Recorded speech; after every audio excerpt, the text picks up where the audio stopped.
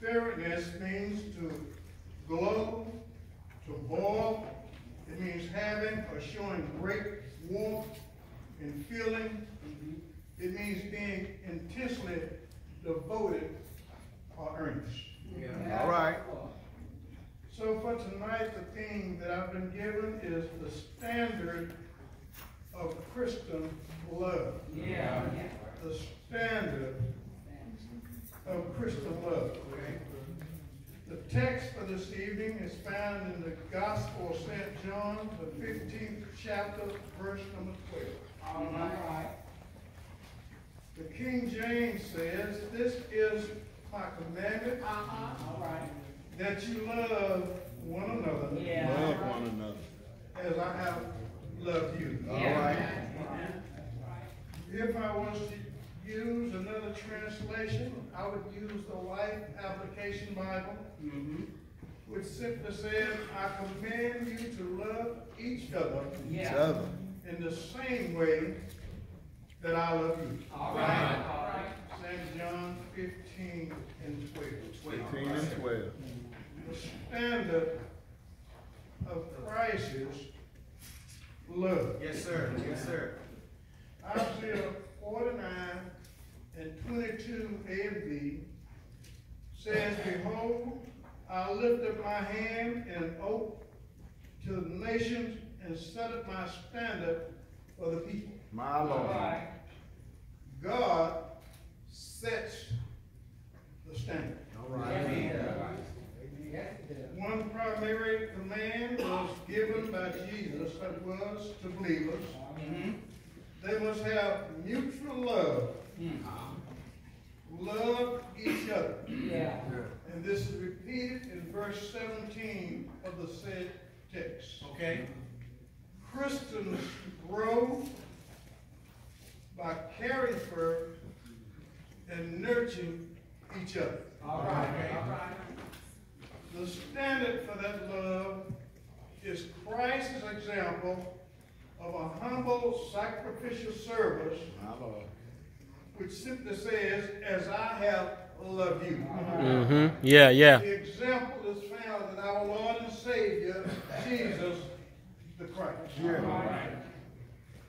The most a person can do for a friend is die for him. All right. Such a death is a clear demonstration of his love. Yeah. Jesus demonstrated his love by dying Yes, for his he did. friends, Yes, he did. those who obeyed him. Yeah.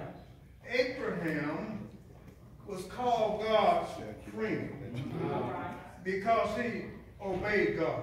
Yeah. Like close friends, Abraham and God communicated well with each other. Right.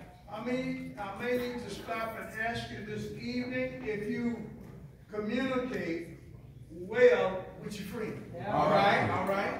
If you have a close friend, every now and then, All right. every once in a while, you got to sit down and have a conversation with that friend. Say that, brother. Say that. You got to remind them every now and then that yes, no matter what we are, Yeah. be a friend. There you go. All right. Yes, sir. Yes, sir. Let us examine man's love first of all for a woman. Yeah. For I've discovered that if the person you love will worry you enough, All right. you will, Worry you you enough. will soon concede and give in to them for Yeah. whatever My Lord. it is they may want. Watch it now. Why would you do that? You would do that simply because of love. All right. Come on now. Come with me for just a moment. Yes, sir. Yeah, Lord. In this introductory statement and examine with me Glory. the Old Testament book of Judges and see what love will do. Come on. Yeah. Come on. Judges, the 16th chapter, Yes, sir. beginning around the 15th verse. All right. Okay. And she said to him, "How can you say, I love you, All right. when your heart is not with me? Yeah. You have marked me these 3 times, Go ahead. Come on.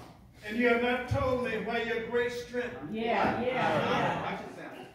is talking about the standard of love. Yeah. And when she passed, when she pressed him hard with her words day after day, My Lord. and urged him, his soul was vexed to death. Vexed. The standards of love. Yeah. My God. Verse 17, and he told her all his heart, Yeah. and said to her, a razor has never come upon my head. Yeah. For I have been a Nazareth to God from my mother's womb. If my head is shaved, Yeah. Come on. then my strength will leave Come on, me, sir. and I shall become weak and be like any other man. Yeah. My Lord. The standards Standard. of love. Yeah. When Delilah saw that he had told her all his heart, she sent and called the lords of the Philistines, saying, come up again, but he has told me all his heart. Yeah. Told it And the lords of the Philistines came up to her and brought the money in their hands, Yeah. simply because of love. Yeah. Come on, sir. Someone here this evening is in more debt than they can afford. Come on. My Lord. They have high blood pressure, heart trouble, all these things because they're doing things that they can't afford, but they're doing it just because of love. My Lord. And the love that they're expressing is man's standard of love. Yeah. My Lord. Yeah. Back in the day, the OJs had a hit record entitled For the Love of Money. Yeah. Somebody out of here this evening for the love of money, but I've got to tell you that Christ's love and his standard had nothing to do with money. But love can be seen in most strangest of ways. Yeah. Example, I'm presently reading a book by Kathleen Grissom entitled The Kitchen House. All right. The book itself is a difficult one to read, at least it is for me, because it talks about things that happened during the time of slavery. Yeah. So why am I bringing it up at this time? I'm bringing it up, well, because we're talking about the standard of Christ's love. Yeah. Christ's love can be seen in a number of ways. Yeah. Love in some instances must mean putting your life on the line for someone else. Yeah. Even dying for someone else in some cases. Yeah. One character in this book, of the name of Marshall, does something that's extremely bad. All right. But what he did, he didn't do it intentionally, but while pushing his sister Sally in a swing. All right. He pushed her a little too high and she lost control, Yeah. causing her to fall from the swing and hit her head, and after what time she died. Yeah. But Marshall's tutor blamed one of the servants by the name of Ben. Well. Ben was a good guy, and all the servants and the owner of all the property and mostly everyone around thought the world of Ben. Yeah. But the tutor insisted that Ben had done this thing, causing the little girl to lose her life. Yeah. So they formed a lynch mob to come and take Ben away to the courthouse. Yeah. While they beat him and nailed his ears to a tree. Yeah. That's what's cool. While nailing his ears to the tree, they cut one of his ears off. Well. But look, before they could kill him, someone convinced them that they had the wrong person. Come on. But love. Yeah. Love from a little girl by the name of Abinah, Yeah. 8 years old, was greatly in love with Ben. Well. She hadn't seen Ben since this terrible thing happened to him. Well. It made an awful scar on one side of his face, and it was just horrible to look at. Well. They had been sheltering the little girl from seeing Ben. Well. But one day Ben showed up in the kitchen. Well. The little girl happened to be in the kitchen on that day. Yeah. when she saw Ben, she just bent over and cried with pain and disgust and hurt inside and fear because of what had happened to Ben. Well. But love. Yeah. Ben noticed the little girl's attitude toward him because she had loved him so long, but now she refused to get close to him. And he noticed her attitude had changed. Well. But love. Yeah. Ben noticed this, so he turned his face, and the face where the scar was, he turned it away from the little girl. Come on, church. Come on, church. So she wasn't able to see the scar. Yeah. And then Ben started talking to the little girl. Yeah.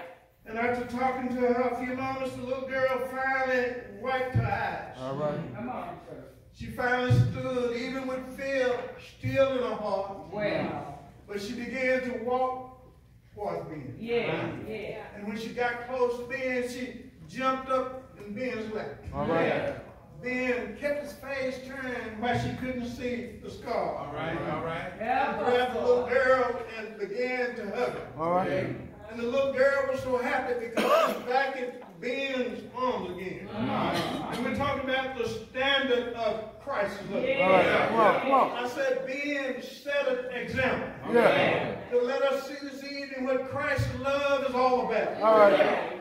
Where did Christ's love come from might be the next question. Yeah. We must reflect first of all back to God the Father and what John 3:16 says about him. Well.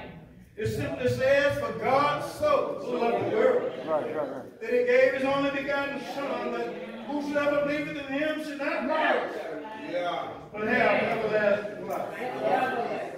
The Greek translation for perish means marred or lost. Come on. That is the condition of every non-believer. Yeah. If we have any non-believers in the house this morning, Ah. this afternoon, I want to warn you that you have scars or you're marred because you're a non-believer. Yeah. I want to encourage you this evening to turn your life around and give your life to Christ.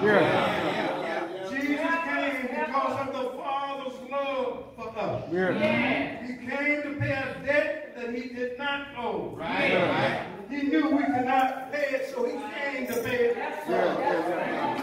Thus, on tonight, Come on.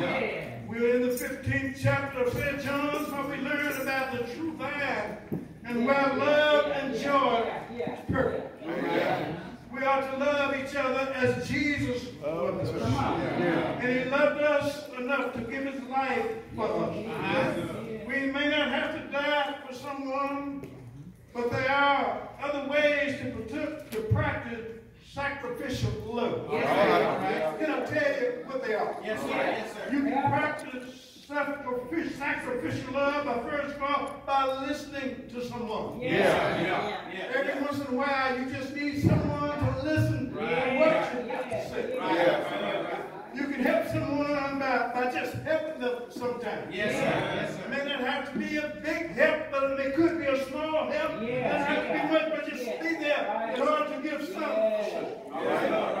You can help someone by encouraging them. Yes, sir. Every now and then, you should walk by someone and lift them up with a word of encouragement. Let me warn you that even your pastor, even the ministers on the roster, every now and then they need a word of encouragement. They need you to come by and say, you did a good job. Whether it was a good job or not, you just ought to encourage them and let them know you did a good job. You can help someone by giving. Every now and then, look outside of yourself and look to help someone else. Now, think of someone in particular who needs this kind of love today, and give all the love you can, and then try to give them a little more. In other words, after you've given all that you can, stop and try to give just a little bit more. John 15, 1 through 16 shows us that fruitfulness can be and should be fun. How many of you know that serving the Lord ought to be fun? You should come into the house of the Lord and have a good time. Come into the house of the Lord where you can play all your words. Jesus taught his staff how to be fruitful so that their joy might be full. Yeah. We're talking about the standard of Christ's love. Yeah. In other words, fruitfulness is fun. Come on. There's great joy in gaining the results of God's desire. And God's desire is to love one another. The standard of Christ's love. Jesus said that he chose us and appointed us in order to go and bear fruit. As Christians, our goal is not only to bear fruit, but to help others to do the same. We must be more than fruitful. We must be fruitful. Each of us who profess to be a Christian have great potential to be fruitful because of the Father. Listen if you will. We are all connected to the source. The source is God himself. We're all cared for by the vine dresser. Come on. We'd all sometimes need pruning. In order to bear more fruit, we need to be pruned sometimes. We're all in a partnership. Abide in the Father. We received a promise, and whatever you ask shall be given to you. We have a purpose. Our purpose is to glorify God. We must be obedient. Keep God's commandment. Love in action. Winston Churchill said in an address, I am your servant. You have the right to dismiss me whenever you please. What you don't have a right to do is ask me to bear responsibility without the power of action. Christ gave his disciples power before he left. Yes, he did. So this evening, in closing, Bless you. this my commandment, that you love one another as I have loved you. Sister Spence, you can start passing out of the bag as far as we can, sister. Get set. The standard with his only begotten Son. And Jesus exhibited these standards during his earthly time. The standards of Christ's love allowed him to forgive those who transgressed against him. Giving sight to the blind. The opening of deaf ears. Feeding the hungry. Healing the sick. Raising the dead. All this he did in love. Love allowed him to forgive Peter.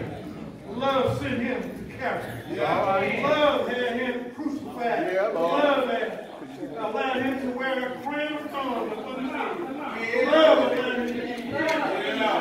Love allowed him to be buried in a barn. But love did not allow him to stay in the tomb.